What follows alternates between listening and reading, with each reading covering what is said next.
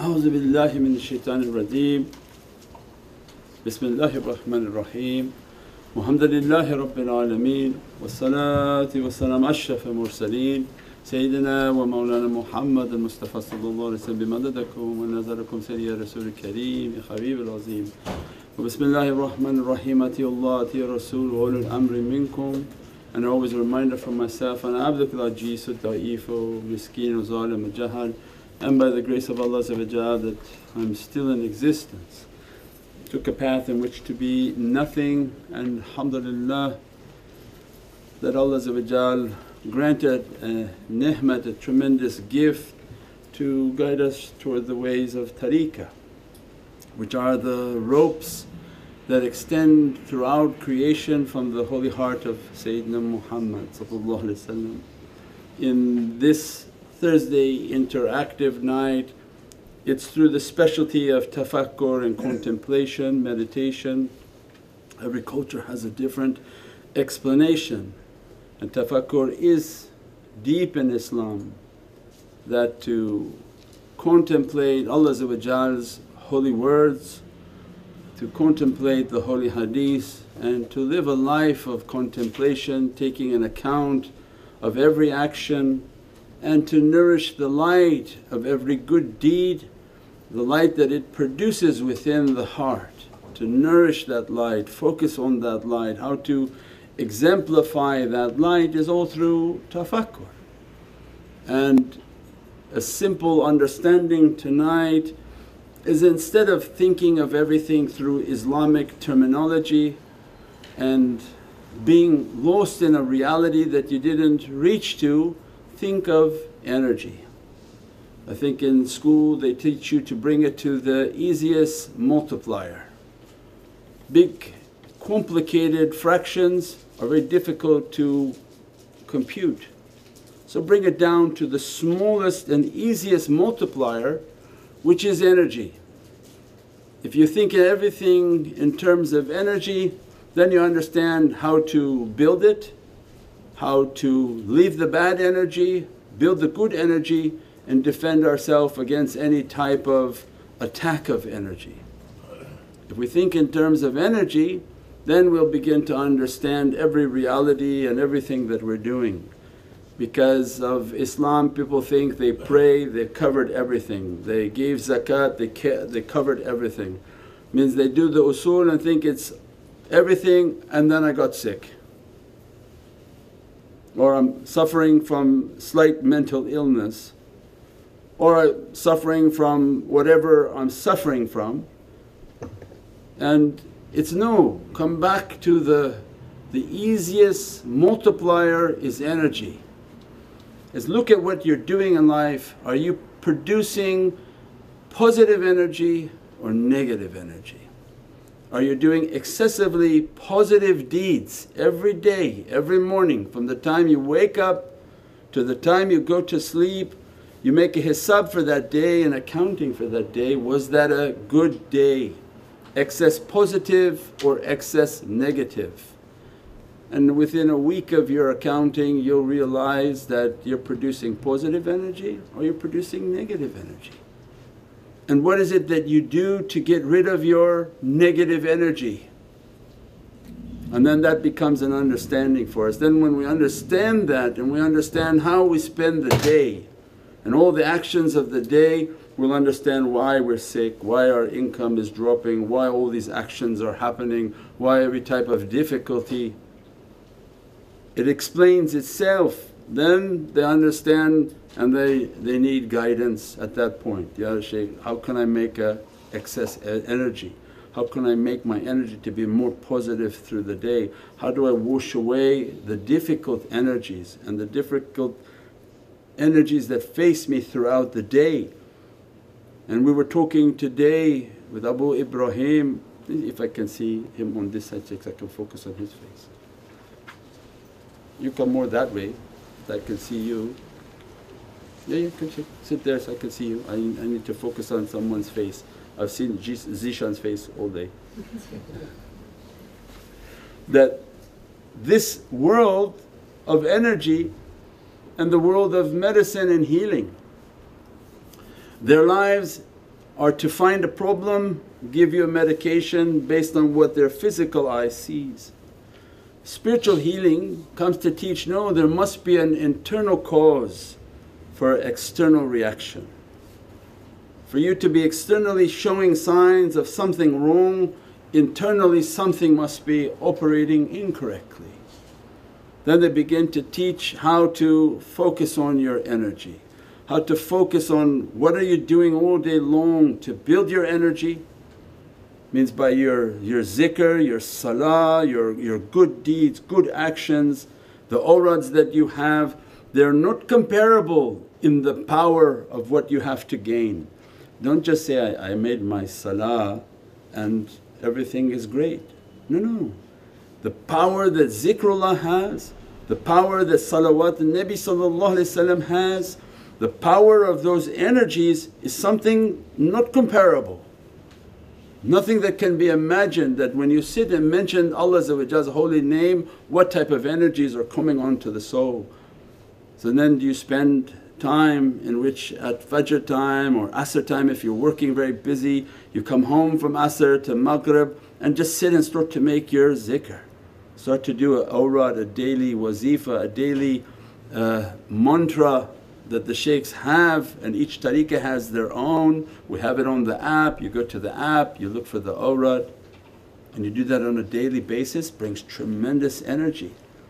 You make the salawats on Sayyidina Muhammad throughout the day, you make the zikr of Allah brings energy. Then when you're building positive energy, they begin to teach you, preserve now your energy that you have. Because it's like you're running water through your house but every fountain is leaking. And Mawlana Shaykh would teach that the big leak is not the danger. A big hole in the wall, it's obvious, you saw the hole, you fixed it. You know where you destroy your home? As if there's a small leak and you didn't detect it, and it just drips and drips and drips, and before you know it, it destroys everything. So it's the small cracks that are destroying everything. It's not the big and obvious problem. Hopefully people have an aql to understand something is greatly wrong in that action and you try to stop it. Every positive energy you're bringing on as an example, 10 good points, 10 hasanat, and then you look throughout the day that the incorrect actions are dropping them. Some people are actually basically flatline at that day, or they start to go negative because the good deeds weren't enough to bring their positive energy up. So then they look at all of their actions and then they be taught by the shaykhs, preserve your energy. Means there's a power within wudu, there's the holiness of the sunnah of Prophet that when you are washing and keeping a state of wudu at all times, it's not only for salah, it's for every worshipness, and every moment is a worshipness of Allah. Every interaction with another human being is worshipness. Everything you do is a worshipness. If you interact good, it's praying, Allah's thankful. If you interact bad, you'll be punished. Means everything that we are doing is an interaction. You keep a state of wudu, you wash, you're all washed, you come out, pray 2 rakah salat al wudu. Even if you're on a chair and then you pray 2 rakah salat al wudu and seal yourself and say, Ya Rabbi, seal my energy. Then they understand how to seal their energy. One is to build it, two is to seal it, and then to understand how you're losing it. Anyone who interacts with human beings on a large scale, means you drive a cab, you're a nurse, you're a doctor, you work in a mall, you interact with human beings, they are the most powerful energy beings God has created. وَلَقَدْ كَرَمْنَا بَنِي آدَمَ. We have honoured the children Bani Adam, and the children of Bani Adam means that they have a tremendous energy. How much of that energy are they giving out? How much energy are they bringing in? And the people that we deal with, how much energy are they throwing upon us? If you're excess positive and you're building yourself and making yourself to be like a light bulb shining, everywhere you go you're going to pick up the burdens of people.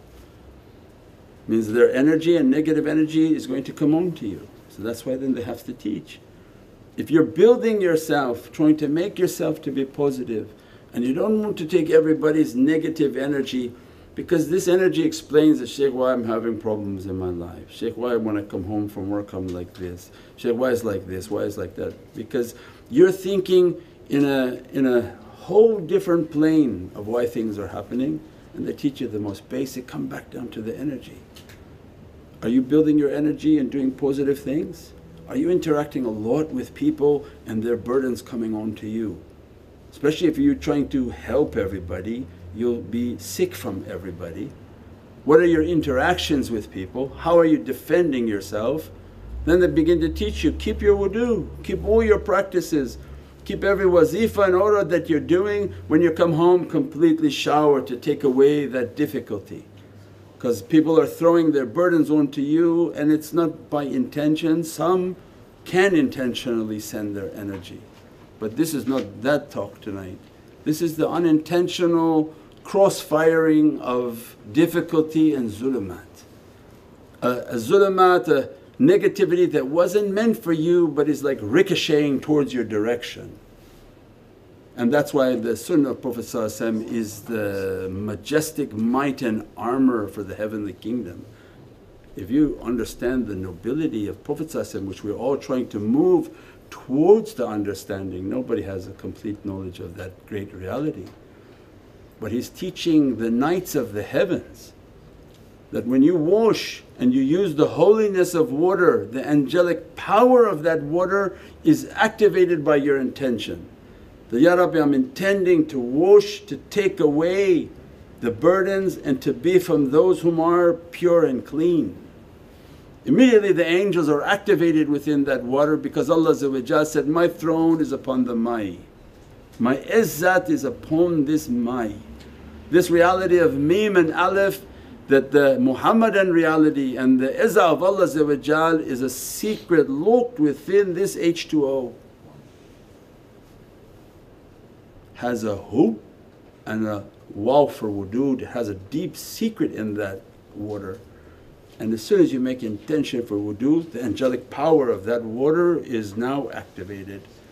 If we had eyes to see, we would see that water like a water from paradise.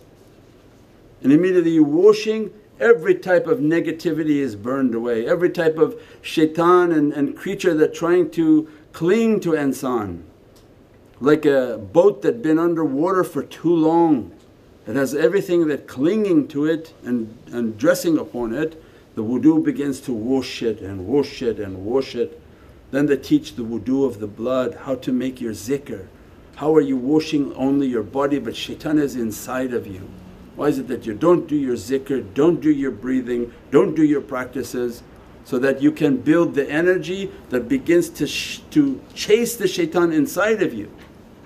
The shaitan is already inside of you, he's very happy that you only wash the outside, you forgot him inside.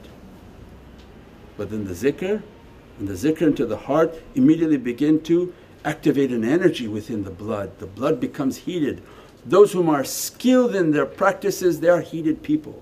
Their hands, their necks, their bodies heat up in zikr because they're like a fire inside of this divine light and shaitan is running from their light. So it means they're washing inside, they're washing outside. And the energy begins to explain. Every time we have a difficulty, go back to the thinking of energy, that this difficulty, this sickness, this thing that's happening, why? What am I doing for positive energy? How am I defending myself against the negative energy, inshaAllah. Bi hurmati Muhammadan Mustafa wa basir Surat al-Fatiha.